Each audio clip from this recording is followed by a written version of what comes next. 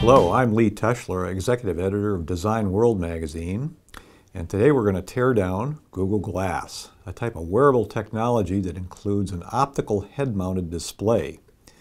Google Glass displays information in a smartphone-like hands-free format and lets its wearers communicate with it using voice commands. It's also got a touchpad, so users can make swipes and taps on the pad to enter commands.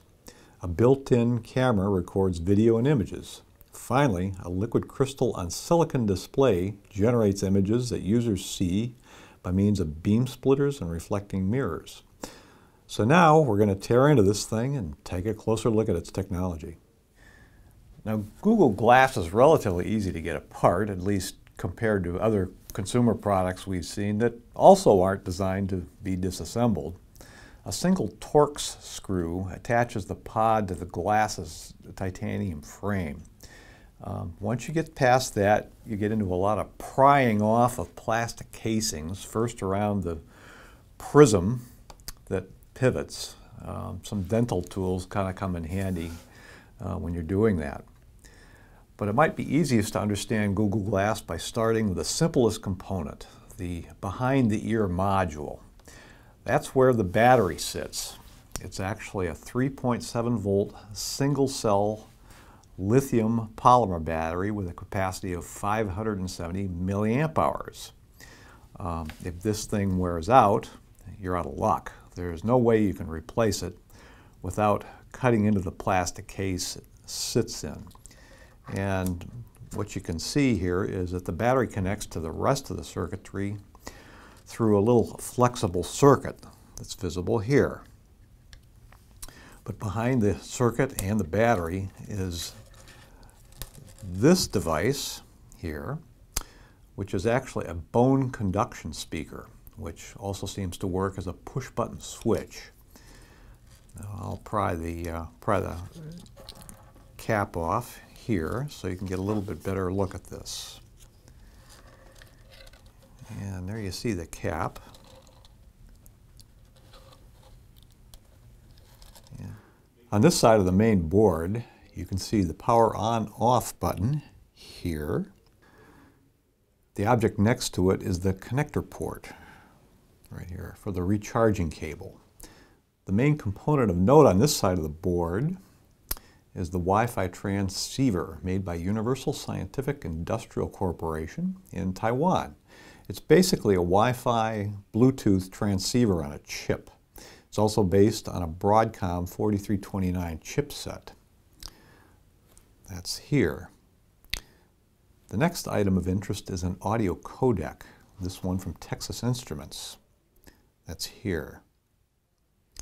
An audio codec basically converts analog audio signals into digital signals for transmission. This one also decodes digital signals back to audio. It has 5 audio input channels, and also of interest for Google Glass, it has drivers for running piezo coils or speakers, as are used for the bone conduction speaker we showed a bit ago.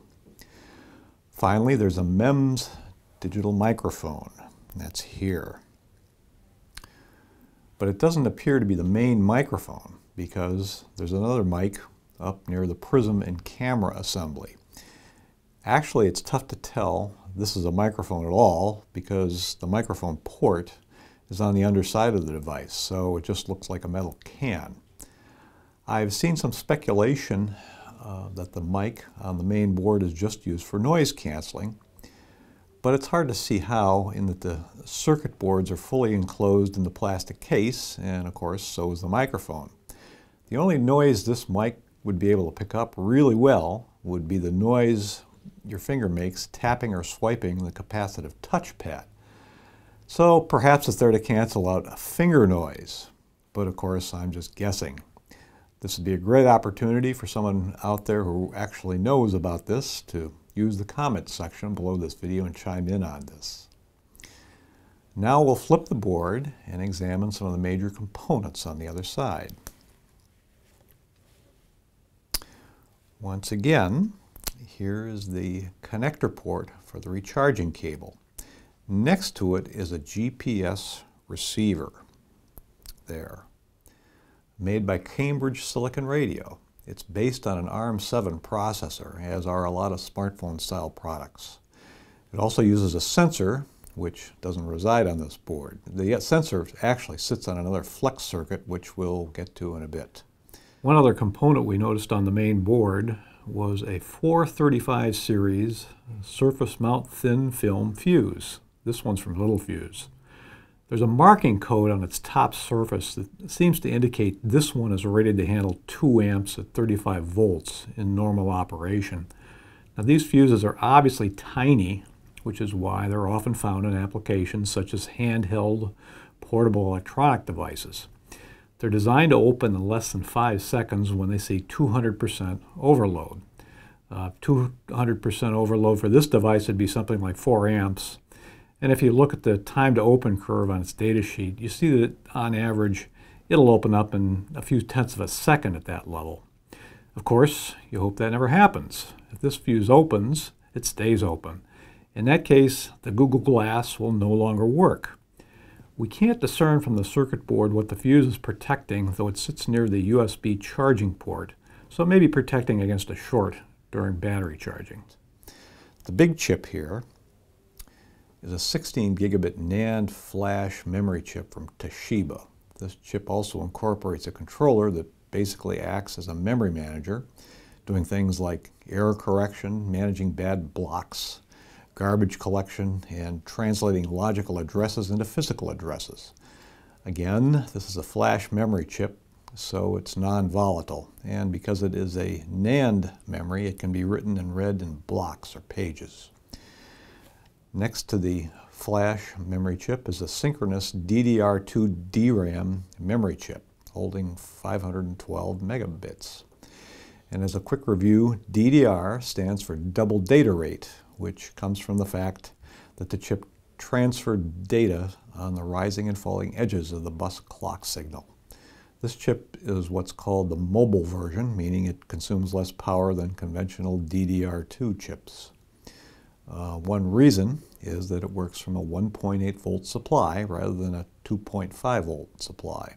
Also, it refreshes less frequently than an ordinary DDR2 under a couple of scenarios while sitting in a chip package that's smaller. The synchronous DRAM is apparently integrated with the main processor in Google Glass, which is an OMAP 4430 from Texas Instruments.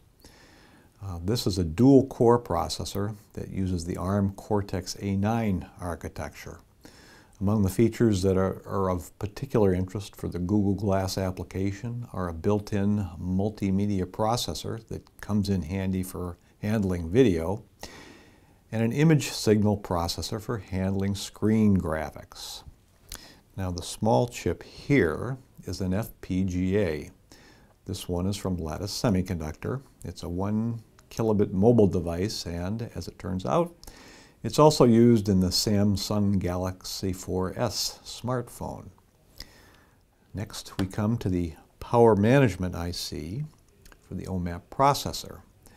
This is another Texas Instruments device, and there's quite a bit going on in this thing. It's specifically designed for applications powered by a rechargeable battery. It's got 7 step-down converters that provide up to 2 amps for memory, the processor core, I/O, and so forth. It includes a real-time clock that can provide second, minute, hour, day, month, and year information, and an alarm wake-up. This is also the device that handles battery charging by virtue of a built-in switch mode charger. Before we move to the touchpad, we'll note another mechanical switch here. I'm not sure what this one does. I haven't seen it mentioned in any of the tutorials, so perhaps a viewer who knows can chime in. Now we'll move to the touchpad. The main component here is the capacitive touchpad controller. That's here. It's from the Synaptics. The capacitive touchpad includes electrode layers that are basically traces of conductive material. And atop that conductive material is an insulator layer, which is usually called lens material in the parlance of capacitive touchpads. Each conductive trace has a baseline capacitance. So when a finger touches the insulator layer, it changes the capacitance of the conductive traces in its vicinity. The synaptics chip measures the change in capacitance to notice the position of the finger and determine whether you're tapping, swiping, or whatever. So the touchpad surface itself is on this part of the case. And now we'll take the touchpad circuit board out and see if we can get a closer look at the flex circuit. And as you can see here, visible are the conductive traces on the action portion of the touchpad. A complicated flex circuit connects the main logic board to an assembly mounted on the other side of the pivot hinge that lets the user move the display into a position that's comfortable. The assembly on the other side of the hinge contains the display and prism, a camera, a microphone, an ambient light, and an ambient light sensor. The microphone is another MEMS digital device, and the digital nature of it comes into play because it incorporates an analog to digital converter, so the output of the microphone is a serial digital bit stream, not an analog audio signal. Again, it's kind of hard to tell if this is a microphone, just looking at the package. We'll take a closer look, and that is actually the microphone. Now, looking at it, you can't see the microphone port, so it's a little bit hard to tell. It just looks like a metal can. Also on the flex circuit is a 9-axis InvenSense inertial sensor, and that is actually there. The inertial sensor is a combo 3-axis gyroscope, 3-axis accelerometer, 3-axis digital compass, and it includes an onboard digital motion processor. Now the flex circuit wraps around and through the frame to make a connection with a combination prism, display chip, and camera. You'll see a number of other components on the flex circuit, and those are super high density connectors. That's what those are. As well as an ambient light sensor here. And that brings us to the glass display, the prism, and the camera, which hinges from the frame here. The display chip is very small. This is actually the back side of the display chip, backing up to the prism. The display chip is glued to the prism, so now we're going to remove the glue carefully to reveal the display. And here is the display. Google says it has a native resolution of 640 by 360 pixels, and the pixels are roughly 1/8 the physical width of those on the iPhone 5 Retina display. The glass camera, which you can see here, seems to be the kind you'd find in a typical smartphone. The final point to note is that the camera and display are on separate connectors, so they appear to talk to the main circuit board independently with no direct connection between them. So there you have Google Glass in a nutshell. As in any teardown, we've made some educated guesses about the functions of some of the components and about the rationale behind some of the design decisions.